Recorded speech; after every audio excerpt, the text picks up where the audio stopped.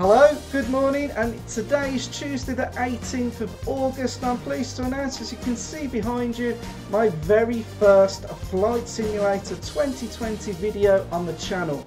Now I know there's been many videos out there, people have got the press release, but I was involved with the beta and the alpha. I've had Microsoft Flight Simulator for some time. Some of you may ask, why didn't I get the press pass? Well, that's another story. Never really looked into it at the time, and I don't know if it was gauged on how big or not your channel is or not, but I was quite happy to just stick with the alpha and the beta, or the beta and the alpha, whatever way around it was.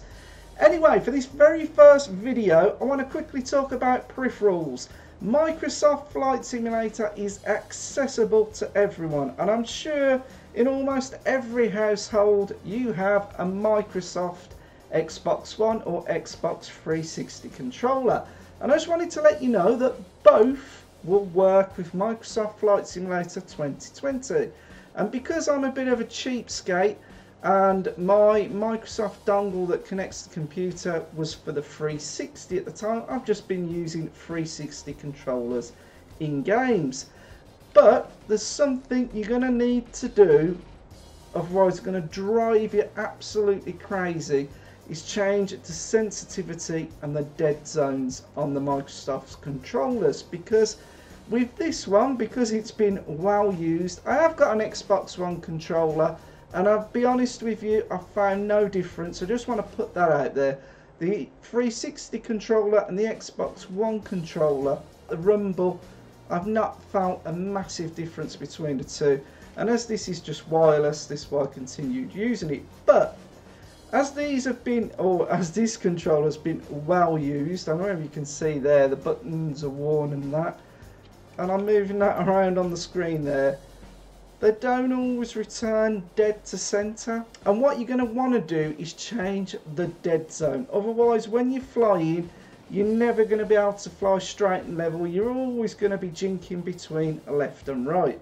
And the reason I'm making this video is because it's not obvious where you need to go to do this, and I just wanted to share this with you. So anyone who's using the Xbox One or the Xbox 360 controller, you're going to need to go into options. I'll do that with the mouse, and we're going to go over to controls.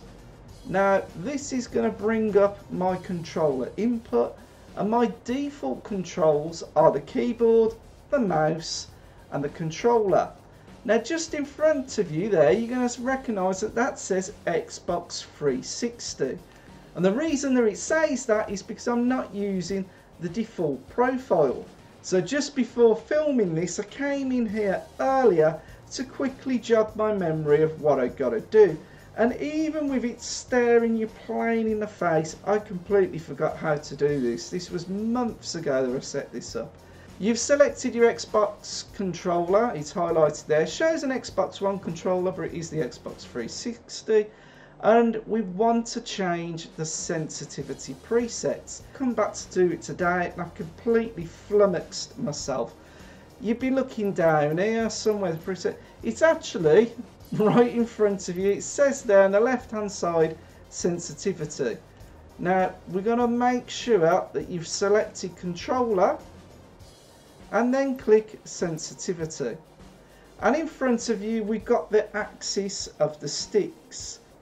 So on the Xbox controller, your left stick controls the ailerons and the elevators, so our pitching up and down, left and right, and as it is, there is no dead zone set. So if I get this controller and I move that on screen, you see that the slightest little touch is creating a pitch and a yaw on the controller, and we don't want it to do that. That is going to drive you mental. You're not going to be able to fly the plane straight. So what I've done, I've come down and I've set a dead zone previously, but I'm going to do it on screen here, and I found for my controller, and this will vary, the mileage will vary with your setup, your controller, that with the dead zone I've set there, if I go left and right, I'm making no change on the x-axis. Very slightly then, I can even higher it up. If I put Let's try 19%. If I show you that there, left and right, that little movement is not going to change it. But on the y-axis, the forwards and the backwards, again, I've got the same problem. So I'm going to drop that dead zone. Let's go with 19. I did have it 17 before. Let's try 19. So on the up and the down, me moving that, it makes no input change to the aircraft. So I've got to push forward, and then I'm making an impact on the aircraft. Same as left and right. So when you click done, that's not saved and applied it. And just to mention, because I've already done this, the minute you change any of those settings, it's going to pop up and ask you to save a profile, and I'll call my profile Xbox 360. But what you need to remember to do is to come down the bottom here, click apply and save. And we'll get a little wearing icon in the bottom, and that's now saved those settings. So just to prove what I was on about, if we quickly go back, and I'm just going to go back to the welcome screen. If we jump into a flight, and this is something I want to show you in my next video, but if we jump over to the O2, set as departure, we're going to fly. Now I've just switched to this view here. This is the spotting view. There are many other views on the simulator. I'm just going to put 10 degrees of flaps down just to slow down. I've got the camera in front of me, but it'll be on your left hand side. It's just covering the airspeed. And now we've set the controller up. We're not jinking left and right to actually make an input.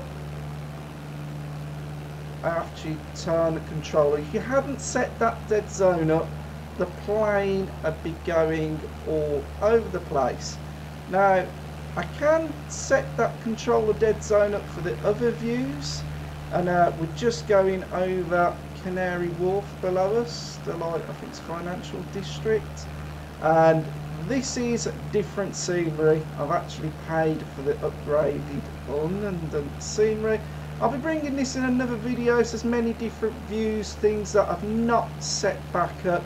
This is my very first video, and as you can see from this view, we can fly the plane. I can move it around, we can spin around there. I mean, so this is really what one of the key things of this Microsoft Flight Simulator is about.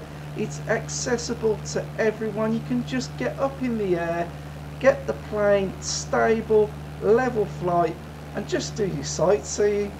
It is absolutely fantastic, and I'm loving it. I actually showed this someone yesterday, and they're blown away. I think they'd like to have it on the Xbox. I don't know if there's any more news about it coming to Xbox yet. I'm going to need to look that up. But this was just a very quick video for anyone using an Xbox One or an Xbox 360 controller to get that set up, otherwise it would absolutely drive you mad. As I mentioned, I've got many more videos to be doing on this now, and I know the purists out there might say, well, it's not the best input or control method. It's a bit like arguing you're using a joypad and a wheel in a racing game, but for flight, to me, it's more than accessible. And I know an Xbox controller like the back of my hand, and when I'm in VR, I'm not going to be worrying about pressing keys or that. I've already got all my primary flight controls set up on here. Anyway, this was a quick video. I just wanted to those of you who may be puzzled how to get this set up on this control, what you've got to do. Hope you're really enjoying this. I know there's a lot of new people going to be coming to the simulator, and it is a very accessible simulator. Right, thank you for watching this video, and keep an eye, if you haven't subscribed, keep an eye out. More videos coming. I've got a how fast can we lapse a Cuba that is already sort of in pre-production, but I've cut it short so we could get this video out. fantastic. We'll be covering this in more detail, and I will catch you again. Peace out.